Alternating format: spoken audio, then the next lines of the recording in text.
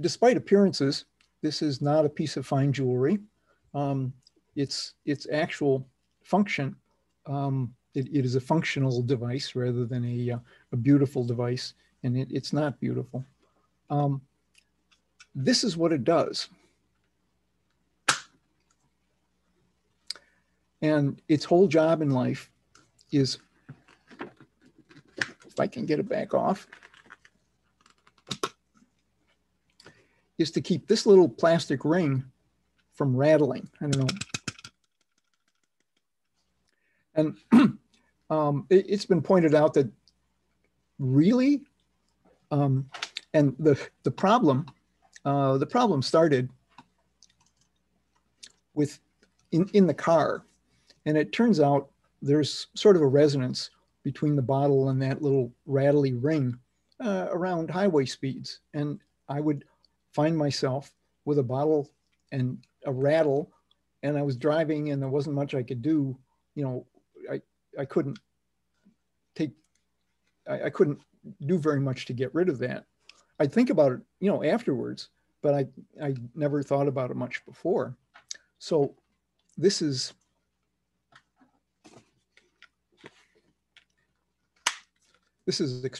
expressly to stop that annoying noise. Now, there was an earlier version that was just a bottle cap and some bubble wrap, and that bubble wrap skirt kept the ring from making any noise, and that was okay. And this cap just lived in the car, and then when the thing would start rattling, and I'd take the cap off and put this one on. There was even a third version, good old baling wire, and you know the idea is pretty simple. This one was kind of interesting because in there was some mid-course correction after I realized that once I'd put that on, it's almost impossible to get off. So it has a pull tab. But the topic sort of comes to be the material that this is made of, and what it kind of feels like, maybe nylon. You know, it's a pretty tough plastic, and the stuff. Let's see if I can.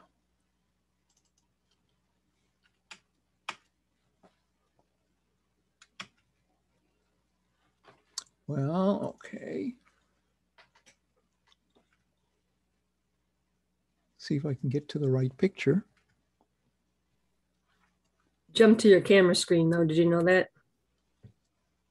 Yeah, I that's because, yes, that's not what I wanted, but that's okay. So this is the material. Polycaprolactone, and it's commercially available by many names. Shapelock is the one that, you know, happened to come up first to me, and it's an interesting material because it becomes kind of molten at maybe 150 degrees, and I don't want to, you know, do a real demo of it. It comes in little pellets, and you can just dump them in very hot water, and they turn clear, and they become, you know, completely moldable. And one of the cool things about it is that it's, you know, completely reusable. You just melt it and you melt it down again. It looks like this was some kind of effort to make some holder for a, I don't know, something, but it just goes back in the bag and it's just there, you know, kind of ready to use. And so this this anti-rattler was just made of that, just hand formed. And so the material is really pretty cool. One of the other applications of the material is in the medical field. My wife had a couple of fingers broken, and there was, I don't know where it goes, something. There is a material available to medical technicians that's the same kind of stuff. You put it in hot sand or something, and you can form it however you want, and create clever devices out of it if you need to, you know, put pressure on something. So this is the same stuff. It's a nice cheap source of it. But let's see if I can get to the right place here. So it turns out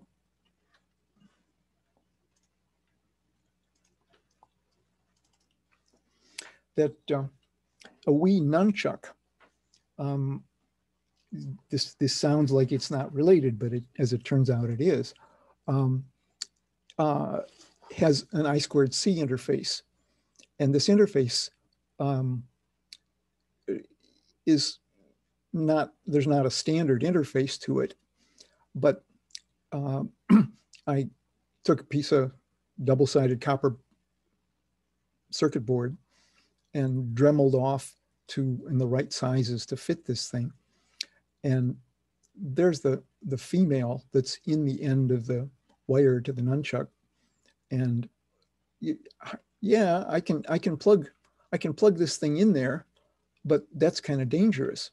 So at the space a couple of years ago, Andrew took some hot water and some of this Shapelock and molded around that connector, around the male part, and made something that made a much more mechanically sound connection. This is it. So this is the female, and embedded in there is a piece of circuit board, and this is now a reasonably good connector, and it keeps the thing from being mounted the wrong way. I don't know if you remember in the picture that was a side that said notch, because the thing is symmetric except for this notch. And if you put it in backwards, then it's not good. So by molding, I think you can see the notch in this casing, you know, you can't put it in the wrong way, and you can put it in the right way. So this was just kind of a useful application of this moldable plastic stuff, and it let me have some I2C interface that could talk to a toy controller. So if you're curious about Shapelock, let's see, there's been a couple of other things. My drill press key has been embedded in this stuff for, I don't know, many years. It just makes it's just a little nicer to hold. What else? Oh, I needed to pry some chip out that I had to do a lot of. So I made a little hook, but then I just smushed some Shapelock around it to make a nice smooth handle for popping, you know, some memory chip, I don't know what it was, out kind of over and over. And there was one other round. This is my wife's car key fob, and it lives in the bottom of her purse, and that's fine until one day we were getting out of the car and the car just was going crazy. It was just beeping and the alarm was going off because, you know, it's got an alarm button, right? Somehow in the bottom of her purse, that had gotten jammed up against something, and so the car alarm was going off, and we didn't know that because we don't use the car alarm. And so that was not cool, and it took a while to figure out what was making, well, the car was making all the noise, but why was it misbehaving so much? So what I wanted was some cover for this that would keep this button or any of the buttons from being depressed accidentally. And so I just took a couple of pieces of, I don't know, thick stuff, cardboard or something, and made little overlays over those things and just molded some Shapelock around it. And now this is how it lives in her purse. And ain't nothing going to push the buttons when it's not supposed to. And you know, if you actually need to get the thing off, yeah, you can do that. So it's just kind of an interesting material that's got lots of uses. If you're curious about it, just look it up online. Shapelock or polymorph, or there's a bunch of versions of it, and they'll tell you all about it. That's what I got to say. So that must be 150 degrees Fahrenheit then? Yes. Yeah, you can handle the stuff that with your bare hands. That was where I was going, was there's no danger of burning yourself on the boiling water. If you use boiling water, yes, it melts quicker if you use boiling water. But it doesn't need to be quite that warm. No. So there's a little bit of brinksmanship. You want it to be hot enough to be nice and flexible, and not hot enough to burn you very badly. I'm gonna have to get some of that and try it. It looks interesting. It's pretty good stuff. And it turns clear when it melts, and that's the indicator. You know, you look at the stuff and you swirl the water around, and oh, it's getting clear around the edges, and oh, okay, now it's all clear, and you just fish it out with a metal fork or something, and then smush it into what you want. You can roll it out into thin sheets. Roll it between your hands and make long snakes to whatever you're trying to make out of the stuff. You know why it changes from white to clear? No. Okay. So it comes in that little pellet form, and so like even when it's wet, you can just squish those pellets together. Correct. Yeah, there's one version of it called friendly plastic that usually comes in sheets, 50 mil thick, something like that, often in interesting colors. So you'll find it at a hobby store, as a craft store, and you can heat it just gently and kind of bend it around, or you can heat it more dramatically and mold it more dramatically. Jim, I'm wondering. Oh, go ahead, Andrew. I was going to ask, have you ever tried dyeing it? People do dye it. There are dyes that work, pretty acceptably with it.